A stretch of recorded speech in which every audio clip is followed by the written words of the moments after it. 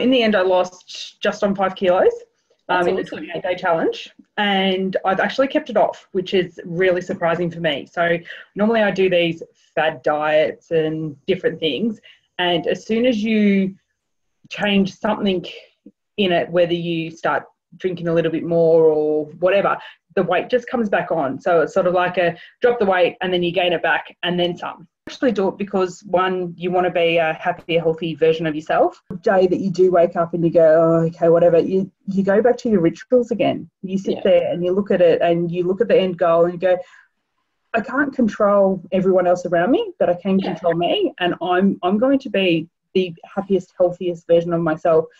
Why turn things into a negative when there's going to be a positive in everything? So that's a really definitely the mindset part of it has been key to the changes, and I'm really thankful that I stumbled across it, because it's made a difference not just to me but also to my family. Restricting yourself, which I've done so many times in the past, you're not teaching your body anything. If you wait, you're never going to make the change. There is always something to stop you from doing it. And the night before, I was going to message going, no, I need another week, I can't do this. And I went, no, you have to start. So for me, it's really important to do it gradually and make sure that it is lifelong changes. And the best thing that I found is I've done the diets in the past, as I mentioned earlier. So like the shake diets, the lemon detox diets, I've done keto. But as soon as you stop that particular method, it's all over. Whereas at least now I know that it is sustainable and like you can get through it. And the exciting thing is, once I start to get back into actually exercising more, I know the weight's going to keep coming off and I know I'll get more toned. In the past, I've put away, oh, it doesn't matter, just keep eating more chocolate.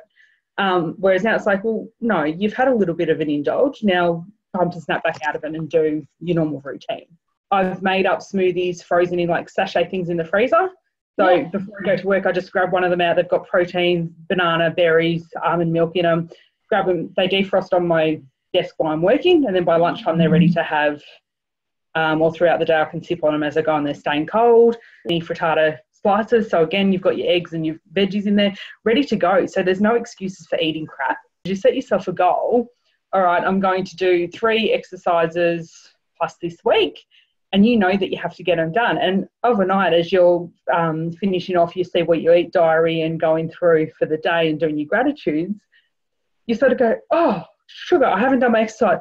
Smash it out, because you know that you need to get it done. As I was doing the home-based exercises, the video showed me what I could do. So you'd go through, look at them all before, you'll plug in what you're going to do on what days. And then as you got to the day, you just do a refresher over that course again and go, oh, that's how I'm meant to be doing this particular exercise. So there's no excuses of not exercising because you've got children. You can incorporate them in there. A lovely bunch of ladies, like nothing was ever an issue. And the first couple of days, you're like, oh, I don't want to ask this question. I don't want to seem silly. And then someone else would ask and like, oh, yay, okay, we're on the same boat. And certain things like Christmas, we had a couple of parties and I found dresses in my wardrobe that didn't fit previously. So I'm so excited for the next few months and how much more I can lose and how much better I'll be toned. And I think even with the weight loss, it's not necessarily about that.